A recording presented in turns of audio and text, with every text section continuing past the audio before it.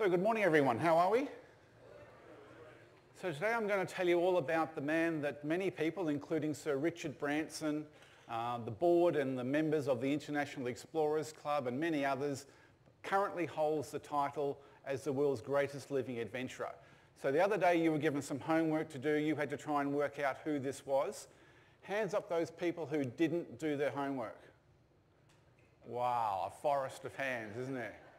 Well, I didn't want to do this, but you've brought it upon yourselves. You've got no one to blame but yourselves, but I'm cancelling all shore leave for tonight. You're all confined to the ship. And if you don't take this seriously, I'll cancel it for the full week, okay? So those who did do their homework, what did you come up with? Who did you come up with? David Attenborough, world's greatest presenter, no doubt about it, but probably not an adventurer as such. So Ranulph Fiennes, yes, most certainly. 6 or 7 years ago, he held the title of the world's greatest living adventurer, but he hasn't done much since then. So I think he's been surpassed, but you make up your mind as we go through this. Anyone else? Bear Grylls? No? Well, yeah. Anyone else? Richard Branson? No, I don't think he'd claim the title at the moment. Has anyone, hands up if anyone has ever heard of a 68-year-old Russian Orthodox priest, artist and conservationist by the name of Fedor Konyukhov? No one. Okay, that's great. That means that everyone today is going to learn something, which is good. And I must say that I was blissfully unaware of the existence of Mr. Konyukhov until late May in 2014. And at the time, I was working for the Sunshine Coast Council, which is a local government authority about halfway up the Australian east coast. And it's a bit like a county, I suppose. And my role within the council was, I was to grow the economy through tourism and sport. We had other people who were going to grow the economy through agriculture and aviation and health and other things. But I had the fun, sexy portfolio of tourism and sport. And I went to work one Monday morning, as I said, in late May 2014, just a normal day. Went to a staff meeting, answered a few emails, made a few phone calls. And around about mid-morning, I went and made myself a cup of coffee. And on the way back to my office, I grabbed the local newspaper. And I was looking through the newspaper, and on page 4 of the paper was a story about this Russian explorer who was attempting to become the very first person to row all the way across the Pacific Ocean, the world's largest ocean. And if he was to succeed, he would become, it would be the longest solo man-powered voyage in history. So in history. And the article went on to say that he was trying to make for our local beach, Mooloolaba Beach, and that he expected to arrive somewhere within the next week. And I was surprised, and I was a little bit embarrassed because I thought that I had contacts everywhere, and I had my finger on the pulse of everything that was going on the coast. But this was the first time I'd heard about this. And just then the phone rang, and it was the CEO of the council who was several heads on the totem power above me. And he said, have you seen this story about the Russian rower? And I said, yeah, I was just reading it now. And he said, okay, well, I want you to handle it. And I said, handle it. And his exact words were, I want you to do whatever it is that you do. And at the time, I had this reputation of being able to create an opportunity or develop an opportunity or see an opportunity and leverage it, make it much bigger and more successful than it otherwise would be. And that's what he wanted me to do. And I thought, well, this is great. This would be a fun little project to play with. So the first thing I did is I rang the journalist who had written the story. I knew him quite well. And I said, where did you get this story from? And he said that Oscar Konyukhov, the son of the rower, had arrived on the Sunshine Coast a few days before with a support group that were going, and he was waiting for his father to arrive. And that Oscar had rung the paper and given them the story. And it was the first time the journalist had heard about it, and he said, isn't it a great story? And he said, Geoff, I was actually going to give you a call because Oscar needs help, and I thought you'd be the best person to help him.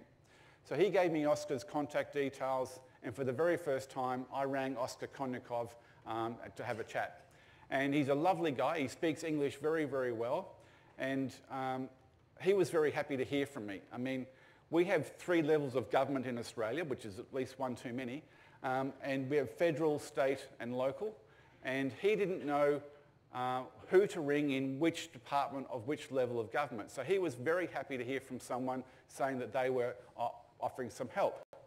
So I said to him, where are you staying? And he said, Mooloolaba. And I said, well, do you know where the yacht club is at Mooloolaba? And he said, but of course, because Russians don't say yes, they say, but of course. And I said, well, how about I meet you down there in half an hour and we can have a talk about this.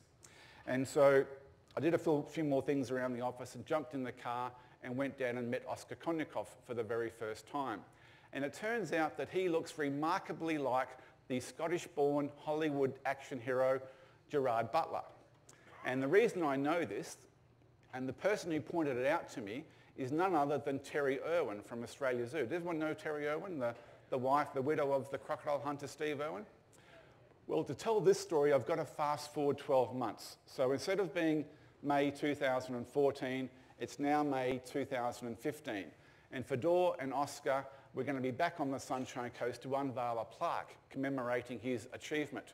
And I'd been having lunch with Terry a few days before this was due to happen, telling her about some of the conservation work that Fedor does. And I mean, Terry, I've got so much respect for Terry. She's a great businesswoman, she's a wonderful mother, and she lives and breathes conservation 24/7. So she was very interested in the conservation work that Fedor does.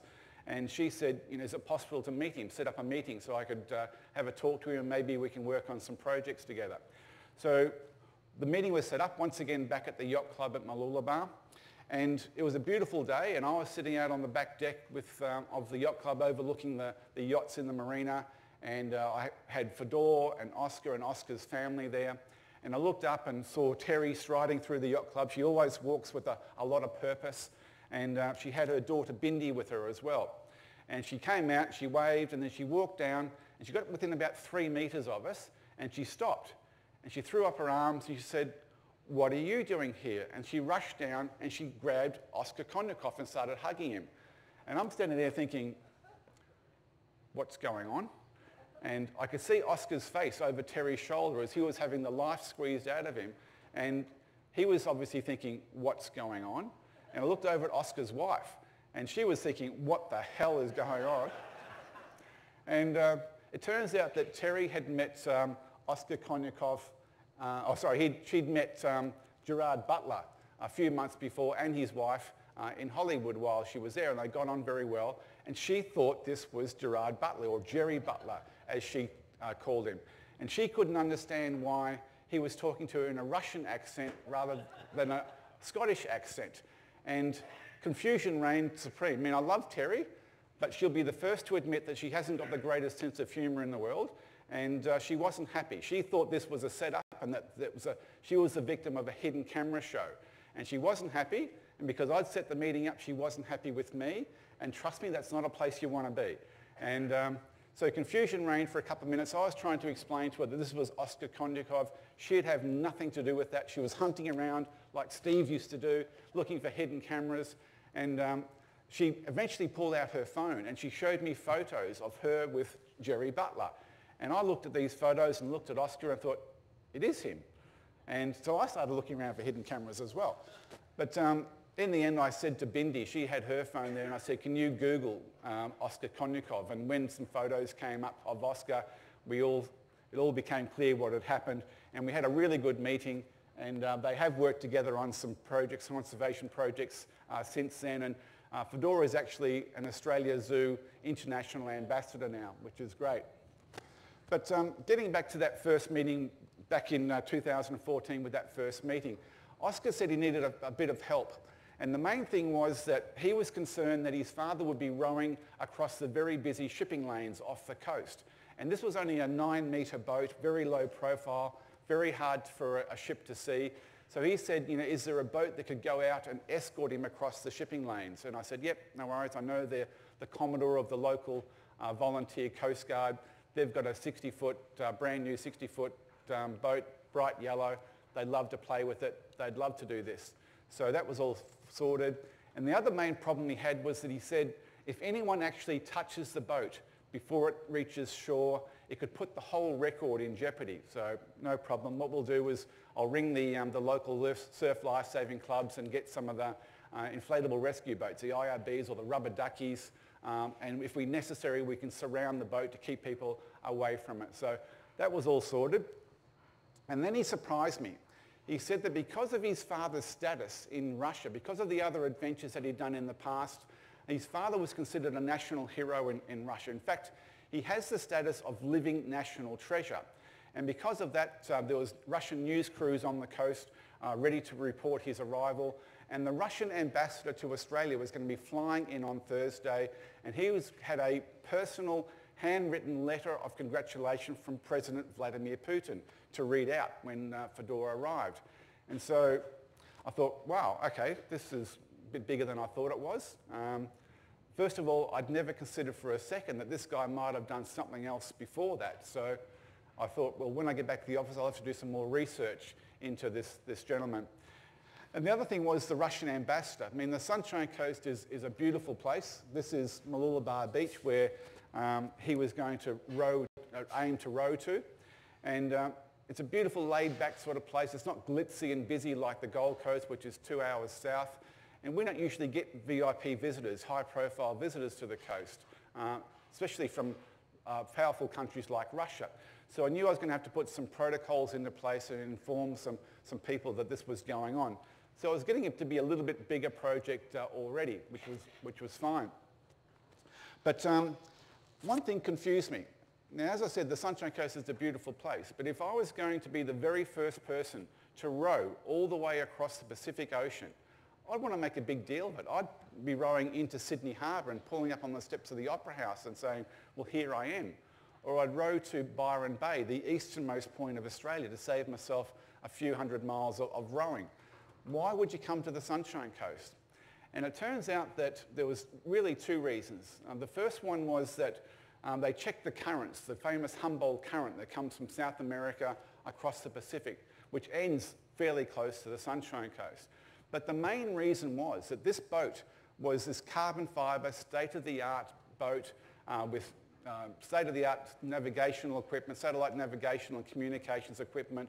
It was being built in England, and they had a deal with the boat builder, and that if this crazy Russian actually made it to Australia, the boat would be shipped back to England, and the boat builder could use it for several months to promote at boat shows and trade shows and things, to promote his expertise and to promote his business.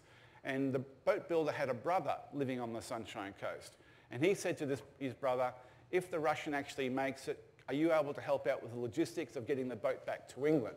And the brother, being a lazy bugger, said, that's fine, but it'd be better for me if he came to the Sunshine Coast. So Fedor and Oscar and the boat builder looked over charts and things, and they decided, yeah, we can do that, we'll go to the Sunshine Coast. So that's how it all happened, that's how I became involved. So it's really a lot of sliding doors happening at the moment. And so we decided Oscar and I just said we'd keep in touch, and that later on during the week we'd do some media together. And I went back to the office, and Google is your friend, so I thought, okay, well, who is this guy? And Fedor Konyukhov was born on the 12th of December 1951, so he turned 68 a couple of months ago on the Sea of Azov, which is part of the Black Sea. His father was a fisherman, and at the age of 15, young Fedor borrowed one of his father's rowboats, and he rowed all the way across the Black Sea. At the age of 18, he was conscripted into the Soviet Navy, and after his initial training, he was selected for Special Forces training. And he was part of a team that smuggled munitions, so arms and ammunition, down from Russia, along that Asian coastline, through the American blockade to North Vietnam to supply arms to the North Vietnamese during that Vietnamese war. But when his conscription period was over, he was so traumatised and disillusioned by what he'd seen during the war that he went a complete 180 from being in the service. He enrolled in art school and wanted to become an artist. But in the summer months of 77, 78 and 79, he went on a 12,000-mile voyage, reenacting the voyage of the great Russian Admiral Vitus Bering, who was the man that discovered Alaska. And he got a bit of an exploring bug at this stage. In 1983, he rafted down the Lena River in Siberia. Now, he applied to go on this expedition, but was rejected. And then at the last minute, the 11th hour, someone dropped out and he was able to go on the expedition. Now, I've never been to Siberia, but I've been told it can get a little bit chilly. And this was 3 months on an open raft, so sleeping on the raft or sleeping in a tent along the river. And this was to study the habitat and what was impacting the Siberian tiger. And since then, well, Fedor is now considered to be the world's foremost expert in the conservation of Siberian tigers. Then 2 years later, he was part of another expedition across that far east of Russia, once again to study the Siberian tiger population. And this expedition was another 3 months on foot, on horseback, and also rafting down the river as well. Then the following year, he went on a ski expedition to the Pole of Inaccessibility. Now, I better explain the Pole of Inaccessibility. This is a geographical location located somewhere in the world, and it changes all the time. So in the northern winter, it is on the ice floe in the Arctic Ocean. Now, you can only get to that Pole of Inaccessibility in the dead of winter. So this was a team expedition that covered 700 kilometres. It was, if you ever talk to Fedor and you say to him, you know, which one wouldn't you want to do again? This is the one that he wouldn't want to do. He loves all his adventures, but this is the one he would pick that he wouldn't want to do again. It was 700 kilometres over the ice. It was minus 40 degrees most of the time.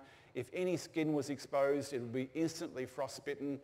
They had to haul their sleds over the ice themselves. They came to fissures in the ice. They had to haul them over those things. There was a lot of dissent in the party where some people thought this is too hard and they wanted to turn back, but people like Fedor wanted to keep on going on. And they also had to be very aware of not disturbing polar bears who were in their hibernation period, because that would have been very dangerous to them. But they eventually made it, but as I said, he wouldn't want to repeat this one again. And he's also, last year, went to the Pole of Inaccessibility in the southern hemisphere, but we'll cover that a little bit later on. In '88, he was part of a Russian-Canadian ski team to ski to the North Pole. And then the following year, he did another unsupported trek, a walk to the North Pole, 63 days. That same year, he was leader of a Russian-American bicycle crossing of Russia. Now, keep your eye on how many different disciplines we're talking about here. And this was at the time where Russia and the United States were at each other's throats.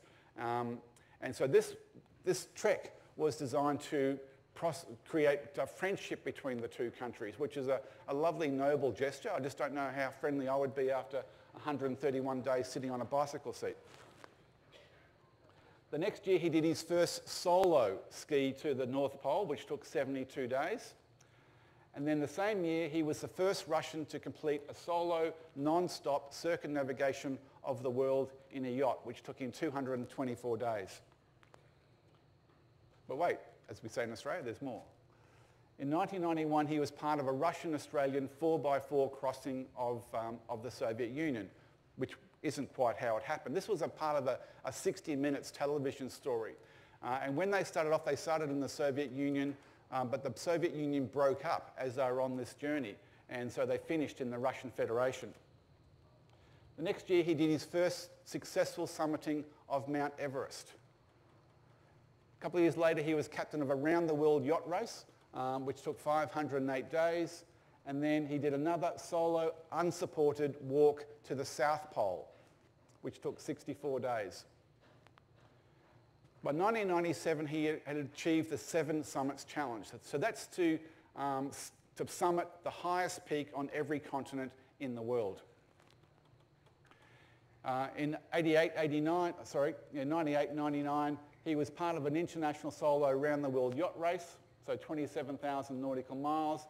And then he competed in the Iditarod race, the famous race in Alaska, the dog sled race. Now, because the one before that had finished quite late, he had to borrow a dog sled team. He had no experience with dog sled teams, so he actually finished last in the Iditarod. It took him 15 days, where other people took less than 7 days. But he kept on persevering. Other people dropped out in front of him, but he ended up winning an award for the most persistent racer after that event.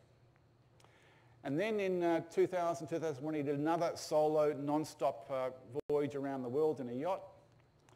And then in 2002, he took a camel caravan, and he went along the Great Silk Road, including crossing the Danakil Desert solo, which took 69 days. And then he rode across the Atlantic, setting a new world record for that event, 46 days and 4 hours. And then in 2003, along with the Great Britain, Tony Bullimore, he set 3 new world records for speed records in multi-hull racing yachts. But wait, there's more. In 2004, he did his 4th solo circumnavigation of the world, and then he became the very first person to sail the Antarctica Cup. And he's still the only person to complete a solo, non-stop circumnavigation of Antarctica. Now, we don't really know a lot about Antarctica. We don't really know how big it is. So this is a map of the US, which is about the same size as Australia, superimposed on the continent of Antarctica. Now, around that continent, you've also got a lot of ice around that, and then around that, you've also got the fiercest oceans in the world. So as I said, the only person who has ever achieved a solo, non-stop circumnavigation, which took 15,000 nautical miles. During all this time, he did his studies and his exams, and in 2010, he was ordained as a Russian Orthodox priest. He takes that very, very seriously. And then in 2012, he summited Mount Everest for the 2nd time. And then he did another dog sled expedition from the geographical North Pole to Canada in 2013. He is only the 3rd person to achieve the Explorer's Grand Slam, which is to summit the highest peak on every continent and to walk to the North Pole and to walk to the South Pole.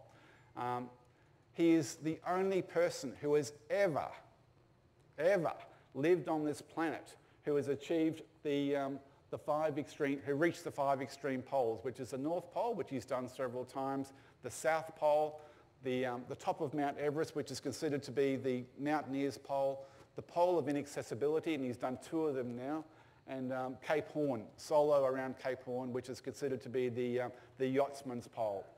Now, all that's pretty impressive, and but you're a pretty tough audience. There's a few dates in there with gaps in there, I can see you're thinking.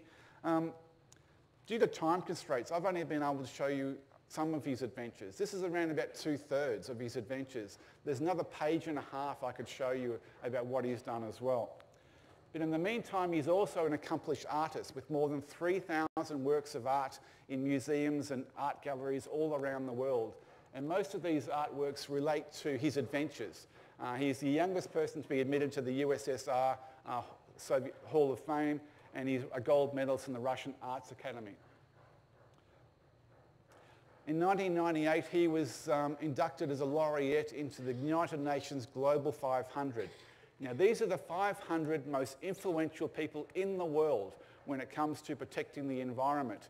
And when he was inducted, he joined people like Sir David Attenborough, Sir Edmund Hillary, Jacques Cousteau, Jimmy Carter, Robert Redford, Jane Goodall, and Greenpeace International in that very austere group.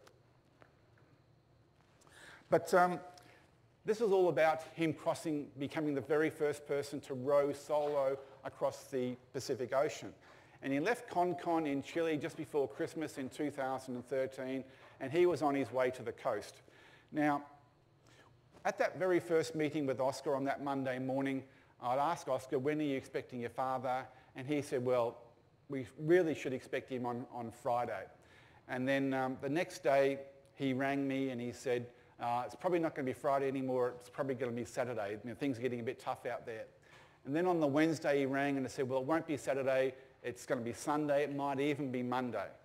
And then on the Thursday, he rang and said, it might still be Sunday, but more likely Monday now. And I thought, well, it doesn't really matter. Everything's organised. It's all, it is what it is. And then on the Friday morning, early on the Friday morning, Oscar phoned me and he said, Geoff, it's going to be tomorrow morning at 9 o'clock. I go, what? How did it go from Monday to Saturday? And he said that the winds had changed. He picked up some current. He His adrenaline was going because he was getting so close, so he was going to be there the next day. So once again, no problems, we've got everything organised. And so everything was organised. And we had done some media during the week, not really knowing what sort of effect it was going to have, whether people were going to turn up or not. And that media was all about, there's never going to be another first person to walk on the moon. There's never going to be another first person to reach the South Pole. There's never going to be another first person to summit Everest, and there's never going to be another first person to row all the way across the Pacific Ocean. So if you want to be part of this, you've got to come down and be there for it. And there was thousands of people came down to the beach. And it was Saturday, the 31st of May, 2014, and as I said, the longest solo man-powered voyage in history, 1.31 million oar strokes on each oar. And you had a counter on the oars, so just an amazing sort of thing.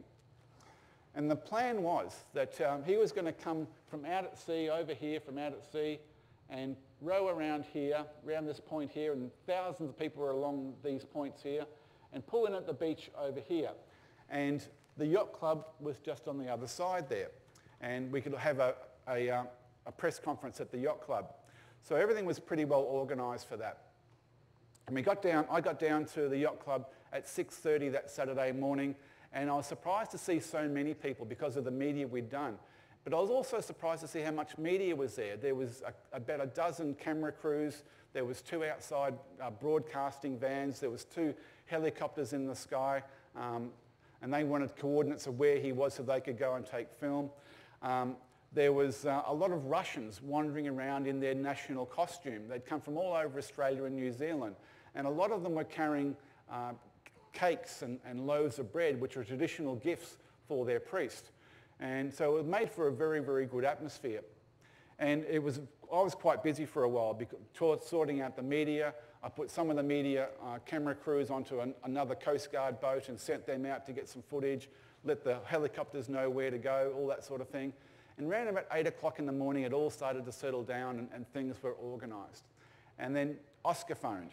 And he was out in what we refer to as a tinny in Australia. So it's a 4-metre aluminium boat, open boat, with an outboard on the back.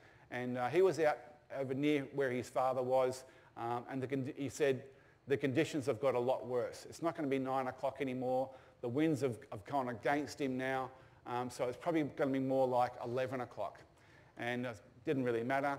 So then he rang a bit later and he said, it's probably not going to be 11 o'clock anymore, Geoff, it's going to be 1 o'clock. And then he said, it's probably not going to be 1 o'clock anymore, Geoff, it's going to be more like 4 o'clock, or he's going to be there when he gets there, basically. And it really didn't matter because we were having a good time at the yacht club. It was all organised. There was a radio station doing a live broadcast from there so we could keep everyone informed about what was happening. And, but just after lunch, we had our very first hiccup. And Oscar phoned and he said, Geoff, we've just learnt that your customs and immigration people are going to charge $1,100 to inspect the boat. We haven't got that in our budget. Can you help?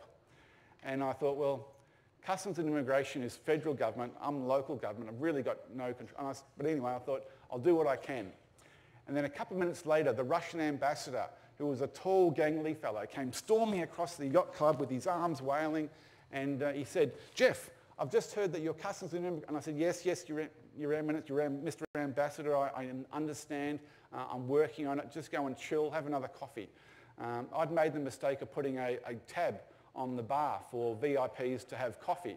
And the Russian ambassador had taken full advantage of this. He was on his 6th double espresso by this stage. He was absolutely wired. I'm just glad he didn't have the nuclear launch codes with him at all.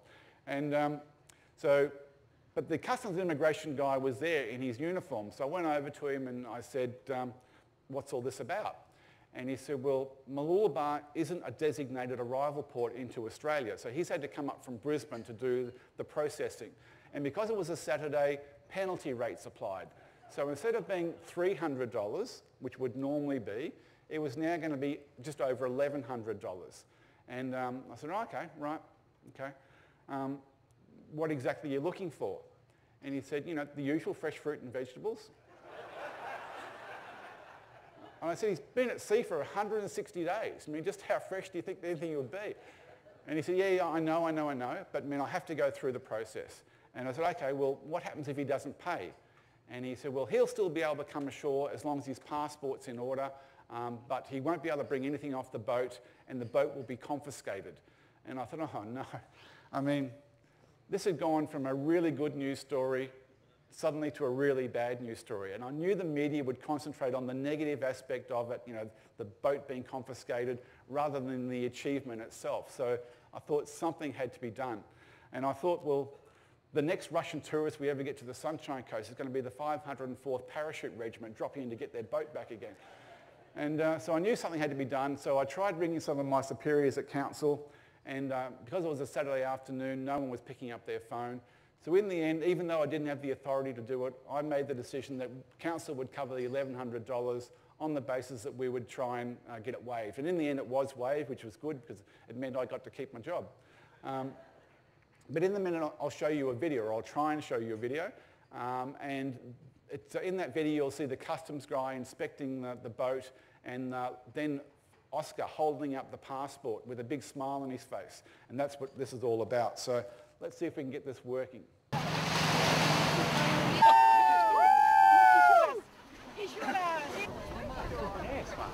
Sorry, there's no... That boat in the background, Whale 1, that's Steve Irwin's old boat. So this is the last free stroke of 1.31 million free strokes.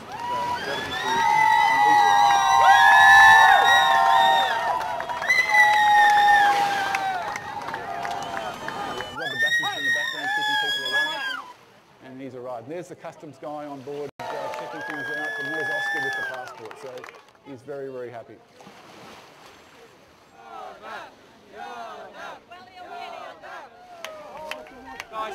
No idea how we could walk after being at sea for 160 days. Just incredible. He always wears that purple hat. It's his signature thing. So his granddaughter, grandson.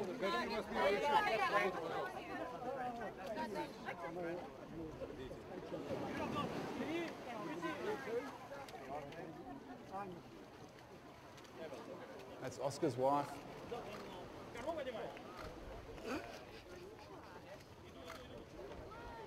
So it was pretty exciting and a lot of fun, and it was all good. And the plan was that Oscar and I had worked out a plan during the week where we would have a press conference and a ceremony back at the yacht club. And the plan was that once he'd arrived, we'd get Fedor to get back into the boat, and one of the rubber duckies would tow it around through that breakwater and around the back of the yacht club, and we'd have a ceremony there. And which was a great plan, except that we forgot to tell Fedor about it. And he didn't want to get back in the boat that he'd been in for 160 days. So in the meantime, Lee and I had walked across the road to the yacht club, and we were having a celebratory glass of wine on the back deck. And I was sitting out there, and I was waiting, looking out to make sure when the boat was towed around to the back of the yacht club. And someone came out, and he said, "Are you going to start the press conference?" And I said, "Well, yeah, as soon as he gets here." And I was watching the boat come around, and I thought, that's Fedor in the boat. And this guy said, "He's here, he's at the bar having a cup of tea." And I said, "What?" And apparently, as I said, the plan had changed. As soon as we'd walked across the road, Fedor decided he didn't want to get back in the boat, so Oscar was going to take it around. Oscar had said to his dad, "Go across the road to the yacht club and ask for Geoff." And so his dad had come across the road. He'd missed the front entrance to the yacht club. He came into the side entrance where no one ever uses, and he'd walked up to the bar and he'd asked for tea. He doesn't speak English, he just said tea, tea. And he said, "Geoff, Geoff," and trying to find me. And the staff didn't have any idea who he was or what he was talking about. They made him a cup of tea. They thought he must be a tramp or something, the way he was dressed. And he didn't smell all that good either, I can tell you. And so he wasn't leaving the bar because he didn't have any currency to pay for this cup of tea that he'd just got. So we went inside and we saw him there, and Lee went and got Oscar from the back of the yacht club and brought him up, and we were introduced to Fedor for the very first time. And we went back down, and we had this ceremony down the back there where we presented him with a quintessential gift of the Sunshine Coast, which was a surfboard with a photo on there of where he arrived and an inscription about his journey across the Pacific Ocean. And in turn, he turned around, unknown to us, he turned around and he undid one of the oars, the carbon fibre oars that he'd rowed across the Pacific with. And he presented this to the people of the Sunshine Coast, which was a lovely gesture. Our mayor, who's the man on the right over here, he had been overseas on a a trade mission at the time. And when he came back a couple of days later, he phoned me and he said, "Geoff, I'd love to meet this guy. Can we set up a meeting?" So once again, we were back at the yacht club, and I took the oar down with me, and Fedor autographed the oar and dated it, and it now has pride of place in one of the council buildings on the coast. But when we were there, Oscar turned to the mayor and he said, "Is it possible to get a plaque put near where we landed to commemorate this event? And if you do, we'll come back in 12 months' time to do the unveiling of it." And the mayor turned to me and he said, "I think that's a great idea," which is international code for "Geoff, you get it organised." And so 12 months later, they were back on the coast to unveil this plaque, which is on the pathway near where he landed. And each day, hundreds of people jog or walk or cycle past this plaque, which was great. But while they were back on the coast to unveil the plaque, the three of us were having coffee one day, and just to have a conversation, just to start the conversation and not meaning anything by it, I said, "So what's the next big adventure?" And they looked at each other and smiled. Now, when he stepped ashore at Mooloolaba 12 months before, after crossing the Pacific, he had never set foot in a hot air balloon. 12 months later, he had his pilot's license for a hot air balloon, and he planned to circumnavigate the world in a hot air balloon, trying to break the great American Steve Fossett's world record for doing so. Richard Branson had tried this several times and failed. Steve Fossett had tried 6 times before he was successful. But Fedor took off on his very first attempt from northern and western Australia on the 12th of July 2016. He circumnavigated the world in this balloon and broke Steve Fossett's world record by more than 2 days, creating a new world record. But then a couple of weeks later, he took another hot air balloon into the stratosphere, into space, 21 kilometres straight up into space, setting a new record. And then a few days later, he and a co-pilot took another hot air balloon once again into the stratosphere, and they set a new world record for time spent in space in a non-mechanical spacecraft. So that was 55 hours. So a remarkable accomplishment.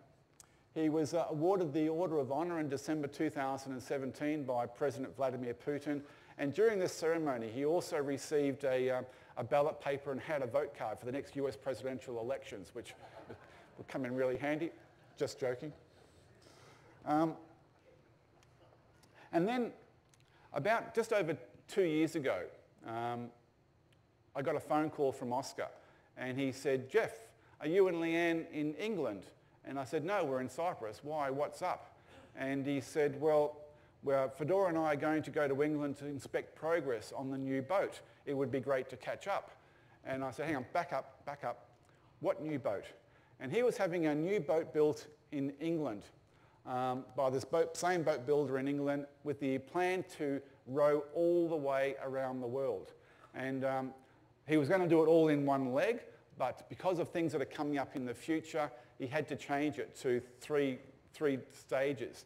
So last year in February 2019, he took off from Port Chalmers, or near Dunedin in New Zealand, and he rowed all the way to Cape Horn at the bottom of South America. And we kept track of him every day as he rowed across along there. We were actually part of that journey. We were on a cruise ship coming the other way, and we would stand on the port bow looking out to sea, thinking, okay, Fedor's 2,000 miles down that way somewhere. And this was an horrendous journey. I mean, he got slammed by all these storms. Not one, not two, but 3 cyclones hit him during this journey across the Pacific. And some days when we looked at the track, he'd been blown backwards for 40 kilometres. Now, during this journey, he reached the pole of inaccessibility for the southern hemisphere, which is a point in the Pacific Ocean which is further than far away from civilization or any sort of support than you could possibly be. And each day, The closest people to him were the cosmonauts and the astronauts circling overhead in the International Space Station. They were the closest people to him. Now on that third cyclone that I told you about, the storm was so severe that he had to strap himself into, using 4 sets of straps, into his bunk on the boat. He didn't have any food or water for those 3 days. He got tossed around, and he said it was like being a cork in a washing machine. The boat was just flipped all ways around. And after 3 days, when the storm subsided, he found that a lot of the solar panels, these solar panels here are missing. You can see some at the front there, but these solar panels on the back of the boat had been ripped off by the ferocity of that storm. They'd been glued down, and they'd also been screwed down, but that was no match for the storm. And that was a bit of a problem because these solar panels powered batteries, which he used for his navigational and his communications equipment, but also for a small desalination unit that converted seawater into fresh water. So he had to ration the fresh water for the rest of that journey. But he made it after 160 days, and he's going to start the next leg later on this year.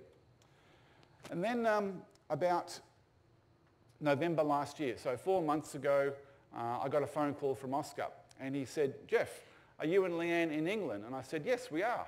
And I said, "Why?" And he said, "Well, we're going to Bristol to check on progress of the new balloon. It would be great to catch up." I said, "Hang on, back up. What new balloon?" And he was getting a new balloon made by Cameron Balloons in Bristol, which is going to be the world's largest hot air balloon. By the way, that's a sample. That's a bit of an offcut from that balloon he used to circumnavigate the world with that record.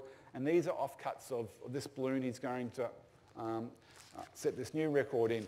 And Lee said I probably shouldn't have cut them off, but you know, she said it might be important, might be vital to the integrity of the balloon, but you know, we'll soon find out. This, as I said, the biggest balloon ever built. 8.5 kilometres of fabric used in this balloon, minus a little bit. And he plans to take off from Northam in Western Australia. He was supposed to do it next month and try and set another new record for going into space. So he's going to go 25 kilometres into space this time. An Indian fellow has broken his world record of 21. He wants that record back, so he's going to go 25 kilometres into space. As I said, he was going to do it from Northam next month, but because of the coronavirus, he's had to delay that till September. Bloody coronavirus. Who would have thought something from China would last this long? So this is us at Cameron Balloons in Bristol. And this is the capsule he's going to use for this attempt. And it's just a big steel capsule, but inside it's very, very basic. There's not many instruments at all. There's just one seat that he gets strapped into. To open the blowers up above, all there is a bicycle chain, and he turns a handle, the bicycle chain goes around and opens up the blowers or closes the blowers, whatever it's going to be. And he's had to go through cosmonaut training in the Cosmonaut Centre in Russia to do this attempt. Now, this is Don Cameron, who at 78 is the godfather of balloon manufacturing around the world. And we're in this little office at Cameron Balloons, and Don was having a chat, and he said at one stage, "You know, I think I can build a balloon that can stay aloft for 20 days. You could circumnavigate the world twice. No one's ever done that before." And once Oscar translated that to Fedor, they looked at each other and smiled. So keep your eye out for that in the future. But while we were there, they also told us about another project where that boat builder in England is building a solar-powered catamaran. And he intends to cruise that around the world, just based solely on solar power, to highlight the plastics within the oceans that we've got, the problem we've got at the moment with that. But the other thing he was telling us about, and this is the most ambitious project that he has ever embarked upon, and it's the Albatross project. And he wants to become the very first person to fly a solo, non-stop journey around the world based solely on solar power. A couple of years ago, he started doing gliding lessons, and we didn't understand why he was doing gliding lessons. Is he going to try and set a world record with a glider? But this plane is so light. It's carbon fibre again. It's very, very light. It's got heaviest thing on it are the flexible solar panels. And he wants to travel 37,000 kilometres around the world taking between 180 and 190 hours to do it. And he intends to embark on that either late this year or early next year. So, and if he's successful, he'll put him up with people like Charles Lindbergh or Charles Kingsford Smith as one of the great aviation pioneers. So something to look forward to in the future. Now, people ask, why does he do this? Why? Is it fame? Well, it can't be, because no one here has ever heard of him. And I've done this talk on a dozen cruise ships, and no one, not one person, has ever heard of him, apart from Russian staff aboard the ship. Is it fortune? Well, no, he lives a very, very humble life. All of these adventures are sponsored, and they've got to account for every cent that's spent. If you ask him, he'll say that it's because of the challenge. He loves the challenge of doing this. He thinks it brings honour to his family, to his country, and to his God. So once again, while we were at Cameron Balloons 4 months ago, the four of us went across the road and had lunch. And we were sitting there having coffee after lunch, and Oscar cleared his throat and he said, "Geoff, we want to talk to you about another project." And I said, "Another one? I mean, what else could there be? I mean, we've got all these projects." And he said, "Well, no, not for us, for you." And he said, "We'd like you to write Fedor's biography. We want him to inspire people in the West." And I was a bit surprised. I said, "I've never written a book." And he said, "We know that, but you know us, we know you, we think you're the best person to do it." So that's my project at the moment. I'm working on a book about all his adventures. And so hopefully down the track, when we see each other on the high seas again, assuming we ever get off this one, I'll be able to autograph copies of the New York Times bestseller for you about... So ladies and gentlemen, I don't know whether you think that this man is the world's greatest living adventurer, but I'm very, very proud to call both of them my friends. And that's the story of Fedor Konyukhov, the world's greatest living adventurer. I hope you've enjoyed that. I hope you've learned something by it. If you see us around the ship, don't hesitate to come and say good day. So thank you.